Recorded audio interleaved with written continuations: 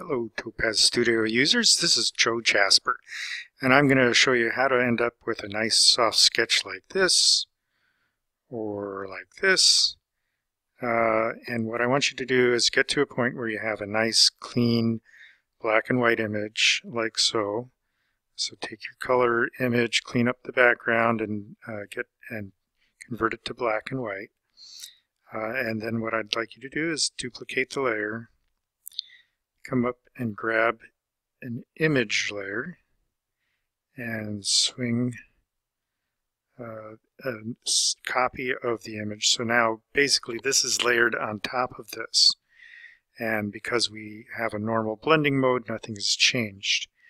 What you want to do is change that to division, and now it looks like there's nothing there because basically it's subtracting away all the dark pixels here from each other. And what we want to do then is enhance this. So drag down till you see the word enhance with this little plus, and go up to blurs, click on that, and then you have to slide back down on the sliding bar here and take the blur up, and you'll see that your sketch starts to magically appear. And the more you slide to the right, the softer this effect will become. And just stop where you'd like it, because also it'll affect some of the detail like in the hair and stuff. So this is pretty nice right here. I might just stop there.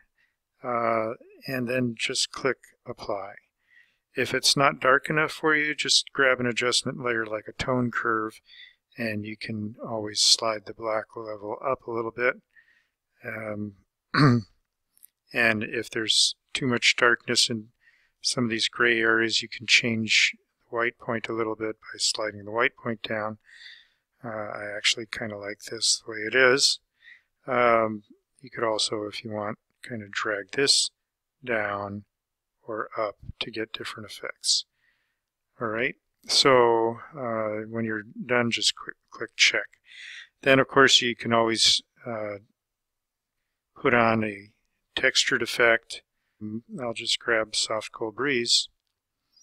That gives it this nice little bit of, well, I don't know, charcoal or sepia sort of look, and get the amount I want. Check apply, and we're done. So I hope you enjoyed this.